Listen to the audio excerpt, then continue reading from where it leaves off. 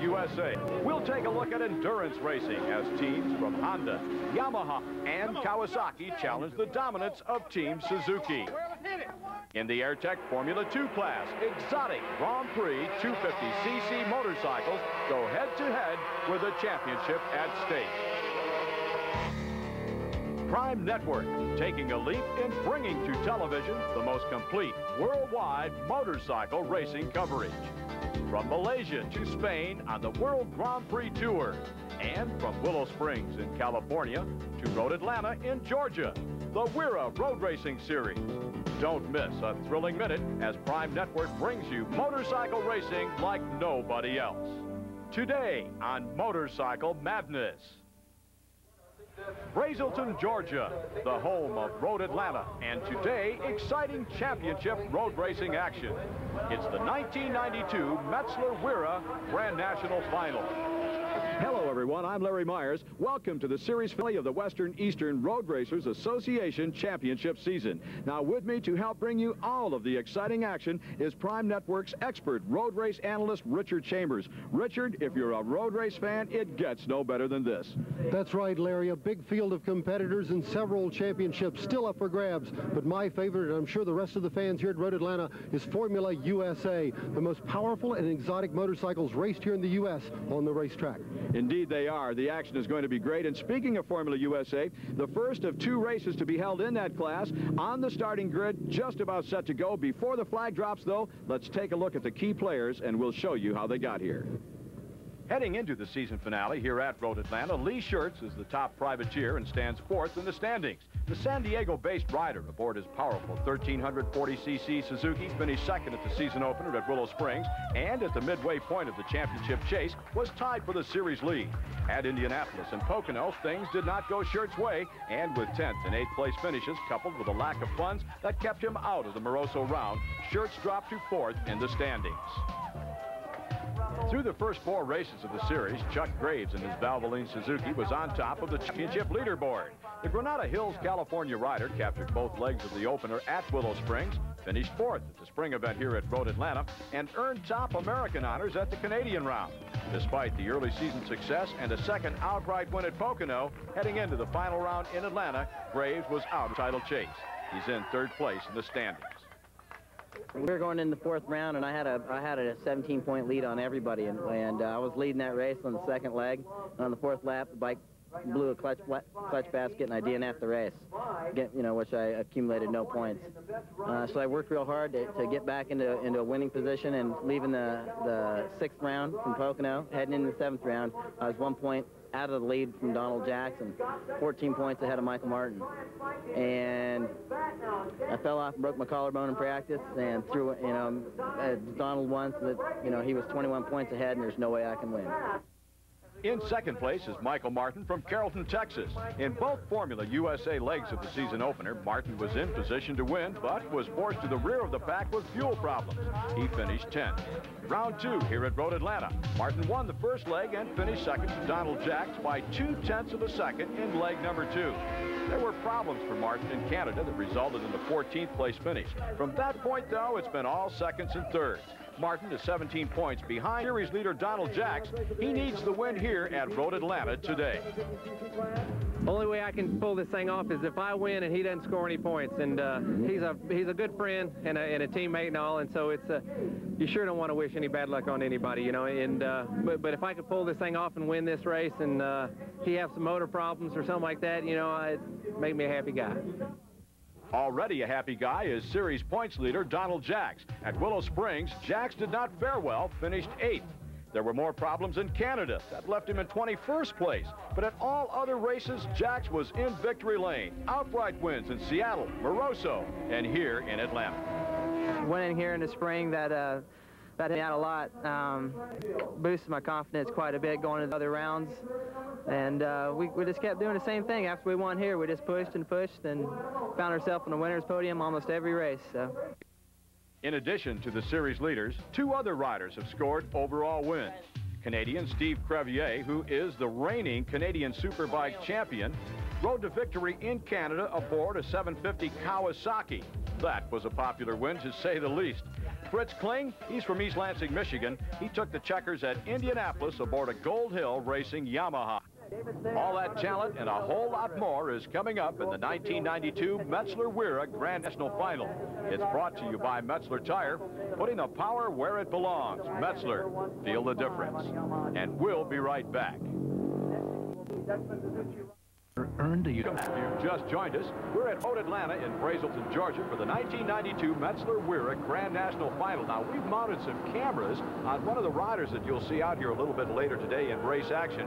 And Rich, he's taking us around this racetrack, and it's almost like a roller coaster. It is almost like a roller coaster. Turn one, a very hard right-hand corner up across the top of the hill. Dramatic elevation change as the riders work their way down through the S's into turn 4. They approach turn 5. Hard braking, they go left and over across the top of the hill as the racers drop down to turn number 6. Turn 6 and 7 form a hairpin. Hard braking into turn 6, square the corner off turn 7 and get that run down the back straightaway. Again, the speeds get up to around 165 miles an hour as these Formula USA machines take to the top end portion of the course. The straights, the corners, the elevation changes. Road Atlanta has it all. Now, Chuck Graves told us earlier about one of the trick parts of this track. As you crest the edge of the gravity cavity, you got to tell your mind, okay, I'm not going to let off the gas. And if you keep the thing pinned, you lose your stomach, stay in it. Then you start looking up, and there's a wall. So you got to trick your mind into saying, okay, I won't shut off until the second paint line, and then I'll get off of it, and then you're on the brakes heading for a wall with the rear tire off the ground. So it's a real rush. Well, we're very close to the start of this race, and Chuck Graves, who we just heard from, is going to be in a rush to get to the finish line when it does get underway. And there is Chuck Graves. He's going to start on the outside of the front row. Next to him is Fritz Kling. Then Crevier, the Canadian champion, is on the inside pole. Rich, a strong field. Strong field indeed. Points leader coming into this round, Donald Jacks, back in row 4, trying to wrap it up here at Road Atlanta. Well, Jacks is taking it easy this weekend. All he has to do is finish in those 2 legs, get some points, and he will have the championship wrapped up. I really find it difficult to believe that Jacks is going to let it all hang out. Now, this one about set to get underway. The fog has moved in here at Road Atlanta. A slight mist in the air. What do you think about the tire selection? Are they still with slicks, Rich? Yes, they're all with slicks, Larry. It's to be wetter than it is right now before slicks would come into play. From the outside of row 1, Graves grabs the early lead into turn 1. And right behind him, rider 36, Michael Martin. We had a look at Fritz Kling. Those leading the pack on this opening lap of the first leg of Formula USA racing. And look at that field already starting to set up. I'll tell you, it's a rainbow of color. As the bikes make their way into turn 5 here on lap, a lot of jostling for position going on back in the field. Leader Graves out in front by about 6 or 8 bike lengths, but some pressure coming back there for those positions outside the top 5. Well, as I mentioned, this is the first of 2 legs. Now, they will complete this leg. They'll take the position that they get. It's added to whatever they do in the second leg. Whoever has the lowest number, like a third and a second, would come up to 5. And maybe if someone had a pair of first places, of course, that would be 2. The guy that has the lowest number wins overall for the day, and he's the guy that gets maximum points. Right now, the man in line for the maximum points is Chuck Graves, rider number 24. What is his strategy at this point in the race, Rich? He's trying to get a little bit of a cushion behind him. He knows there's a lot of hard-charging riders trying to close in on him. He's just trying to get a little bit of breathing room, but I don't think Kling's going to let it. So it's Kling running into number 2 position. There was Crevier aboard that bright green Kawasaki. He sticks out. Crevier gets into a little bit of a wobble there. Crevier always rides very hard right on the very edge, and he's really pushing that 750 Kawasaki hard as he tries to close in on Michael Martin. Michael Martin, of course, is the rider that needs the win out here today. He needs the win. He needs some problems out of Jacks, and if that should happen, then Martin could win the championship. Right now, Jacks running back a ways off the leader's pace. He's served his motorcycle, I would have to think, wants to make sure of a couple of strong finishes. Somebody that's not trying to conserve a motorcycle at all is David Sadowski. Sadowski came from row 4, and he has worked his way up into the top 5. He's given Crevier a big bunch of trouble as they close in on Martin. And Martin running in number 3 position. It's Crevier right behind him. Then comes Sadowski, Dave Sadowski. Sadowski's not had the best of seasons. He would love at this final race of the year to put it all together. Look at the fog coming in. Does that obstruct the rider's vision on the track? really on the track, but later on when the riders start exerting themselves like Sadowski is right now, the visors will start to fog up just a little bit. Kling, late braking under the bridge, grabs the lead from Chuck Graves. Back behind him, Michael Martin now comes under fire from David Sadowski. Crevier still in 5th place. Crevier, though, is charging, and so is Fritz Kling up front. Chuck Graves, rider number 24, is pulling off the track. Graves has pulled to the side of the racetrack. Some kind of a problem with his Valvoline Suzuki, and it looks like Graves could be out for the day. Meanwhile, Fritz Kling is out front. Sadowski has moved now to the number 2 position, and here comes Crevier. He creeps up into the number 3 slot, and there is Graves, side of the track. Some of the corner workers looking the machine over. He's obviously, whatever that problem might be, he's out of the hunt on this one. Whether or not he gets it fired up, goes back into the race. I think we're saying goodbye to Graves as far as this first leg is concerned. Chuck Graves out of it here in leg number 1. Hopefully he can repair it for leg number 2. Kling continuing to lead Sadowski in 2nd place as the leaders make their way down the back straightaway. And Chuck Graves has worked his way into the pits. Chuck, will you make it back for the 2nd leg?